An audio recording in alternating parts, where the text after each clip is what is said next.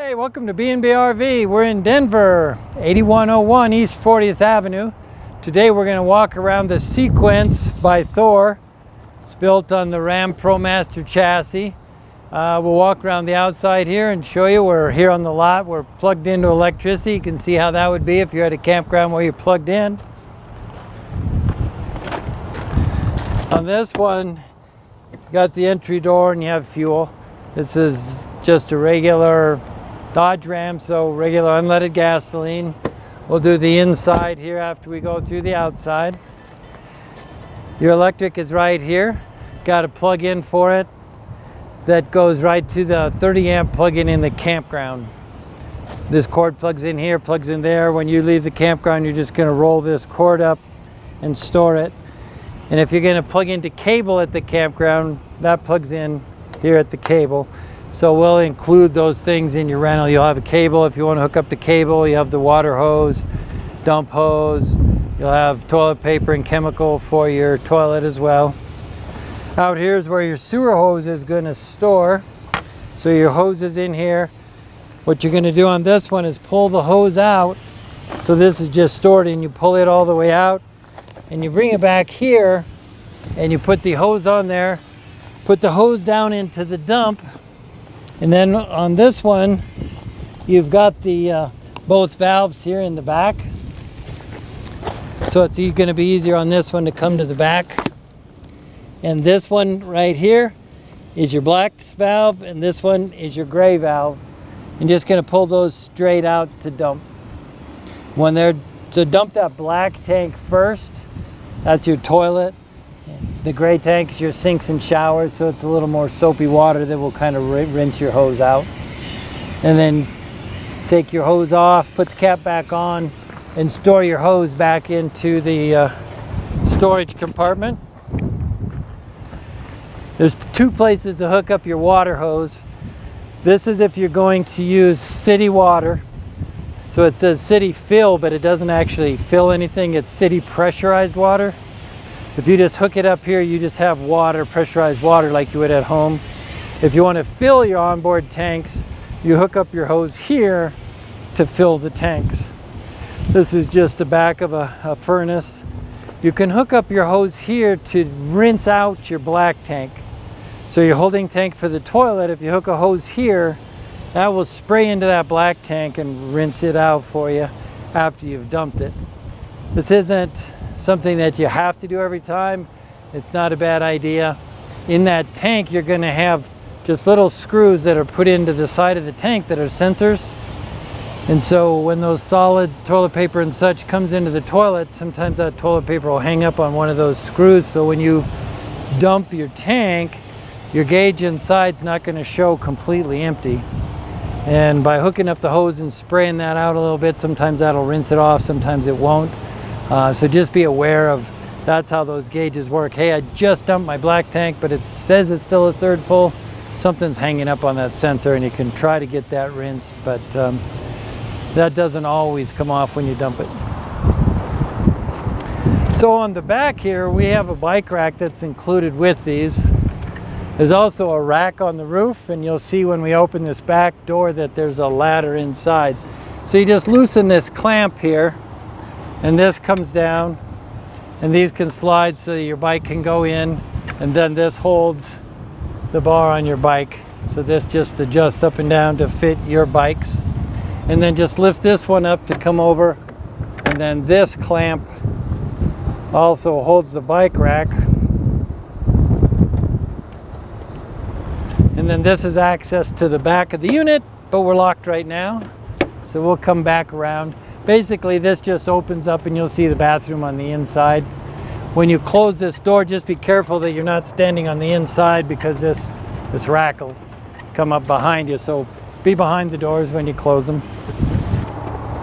So on this side, if you have the electricity on, if you're plugged into electricity, you have the generator on, you have electricity. If you have electricity, you have the outlets on this side that you can use to plug something in here on the outside.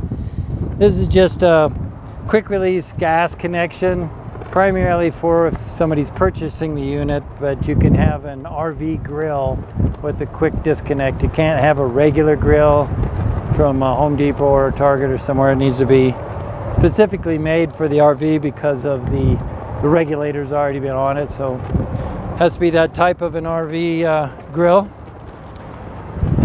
And then on this side we can open the big door. We'll check out the inside.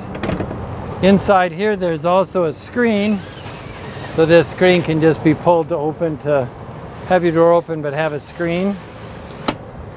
And then we'll check out the inside. Come on in. So up here in the front, this is a regular Dodge Ram van chassis. So the cockpit is pretty standard for the Dodge. Your gear shift, your cruise. There's a button that you might not see in a typical unit, which is called emergency start. So this unit has battery for starting the RV and battery for running the house. If somehow you ran down the battery to start the unit, you can push the emergency start, connect it to the house battery, and get the engine started. Everything else with mirrors and windows, heat, a couple of outlets up here for charging. Everything else is pretty standard up here. You do have some storage overhead. Just be careful that what you put in here isn't going to come tumbling out on you. And these seats will swivel around, so this will swivel around to be a part of the house once you park. And that's what this is for. So there's a table in here. Just pick this up and tip it out. Be careful when you have this table out that you don't think you can sit on the end or lean on it. It's pretty sturdy, but obviously you can put a lot of pressure and torque on the end there. And then it easily just folds back up. There's more outlets down below, so it could use it as a workstation as well. So we include a couple of camp chairs with each rental. In the kitchen, you've got a microwave, you have a cutting board, a couple of drawers for storage, your fridge. This is the lock for your fridge. Just press this over, open it like that, push down to open. Right inside there's a little dial, and that's your cold. Turn it all the way to off or all the way to colder or warmer. This is your cooktop. Whoops, with these you lift this up, and then these just sit right here to protect the splashing and such. Put these back. You have to kind of lift these up to make them fold down properly. As you can see, they can be a little tricky. Pull that one up. There we go. And your sink, faucet, regular faucet, just like at home. Your windows here, you're going to squeeze this together to open this. So when you squeeze this, you can just slide it open. And then this is your screen. This comes over top like that. And you have one of these over the kitchen here, and you also have one on this side over your sofa. The control panel is up here, and so this is an electronic control panel. Touch it to turn it on. And this top button here is your home button. It shows you the level of your tanks, your fresh water, your gray water, your black water. So your fresh water's full. This will come down as you use it, and the gray and the black will go up as you use it. This is your lights, so you can turn each light on individually, or you can go back to your lights and turn all the lights on or all the lights off. This is your water pump switch, so turn your water pump on for using the toilet, shower, faucet. And this is your climate button to turn on your AC or turn off your AC. It's a hot day here today, so we're going to leave this AC on. Hopefully that's not very loud on the video. You can go down to the raindrop to get to your water. This tank heater is for cold wintertime use. That will heat the tanks, your holding tanks for your gray and black. But you really need to be plugged in or have the generator to use those. You do use a lot of power off the batteries. This does have an awning, but we don't allow the use of the awnings on these vans because there's just too much damage that happens, and even if you're careful, that can happen, and we don't want to charge you for something that is a little bit unavoidable, so we don't allow the use of the awnings. The little thermometer there gives you your climate control, tells you what's currently the temperature inside, what you have the thermostat set at, the mode, and the fan speed. This one is your lights, just like we had from the home. This is your generator and your battery. So you can turn your generator, start or stop your generator here. It'll tell you coach battery, which is the house battery, chassis battery, which is your starting battery for the car. Tells you what the voltage of those is so you can keep track. And it'll tell you the level of your propane tank, which in this particular one says it's currently full. And then the next one is a vent. So you have an automatic vent here that you can run through here just to open it. It says kitchen and bath. This only runs the kitchen fan. The bath fan is a smaller fan that will show you how to operate back there.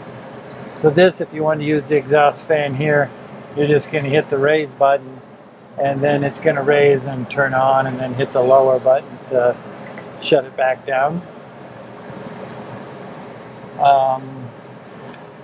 There's an A1, which you won't use. PA would be for pairing this. If you wanted to download the app for this BM Pro, you could download the app on your phone. You could pair this to your phone, and then you could operate some of these things through your phone if you'd like. And then the last one is OF for off, if you're just turning this connection off. And so that's how you run the control panel. There is a TV here, and in the cabinet above is a DVD player, a remote, and in this compartment you have an antenna boost. So this little green light, there's a tiny little switch next to it. That's off, that's on. So that TV antenna boost is used if you're going to use this with an antenna. If you're going to use it with the DVD player here or cable, then you want to have that antenna boost off. This Truma system, that's your furnace and your hot water. So what you do is you push this black button in to get to the menu. The little flashing RV is the temperature that you want for your furnace inside the motorhome. So you would click that and you'd say, okay, I want to set that. It's currently off, and you can see that you can just set it to whatever degrees you want, and then back all the way down to off. If you push this button again, we go back to the menu. The next one is your hot water, and again, if you select the hot water, you can again set that to so it's off. Eco, which is where we recommend that you leave it. Eco is the most user-friendly version and gets the temperature right. Hot is typically too hot. We don't recommend that. And boost would be to get a quick start to heat it up quicker. So we recommend leaving that on Eco. We're going to turn it off for right now. Press the button again. And then you've got your fan, which you can set to be on the vent or off. That on this particular unit you're going to just leave off. The next one over here is a timer. So if you said, well, let's go out for a hike and let's have this thing start at 4 p.m. you can program this to do those things. If you want to go backwards, there's just a return button right there. And then the next thing is the clock, and that's just setting your clock. The final thing is a wrench, which is your, press that for the wrench. For some of the settings, brightness, 12 or 24 hours. And we recommend you just leave that and don't change that for us. So the primary things that you'll use here is the heat and the water heater. There's also a couple of USB ports in this cabinet for charging your phone and such. This is a TV. There's a little chain here that you can pull to swing that out. That's connected to the DVD player. So here we've got your two sofas that also will fold out to be a bed here. So these units can be leaned up against the walls for cushions. These are two different cushions that are Velcroed together, so you can have different cushions. Same here. This one to sit in between you with drinks and such. We have two seat belts on this side. There's no seat belts on this side. And then you have your storage under here. So these holes in the floor are made for these tables. So you can bring a table out. And you can bring a leg out.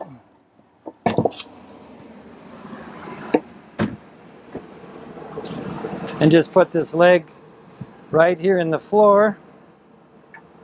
And the table goes right on top. This is a new unit, so we haven't had this out yet. This table just sits right in top of here. And you have two of those tables back here for whatever you need to eat. And you can see this is a nice cushion. It's got a new design. With these tables, these will lay in place to make your bed. So you have two tables. And then under here, you've got these rails. There's three of these. And you'll see on the back of these tables that there's a rail here. And so that rail's just going to fit right over top of this. So with these rails, you're going to slide these all the way into this holder here. And then that table is going to just lay on top of here. And then these cushions, these bigger cushions, they lay in the middle here to create your bed. Then when you're done and you're ready to put everything away, these conveniently slide out of the way. You just stow your table.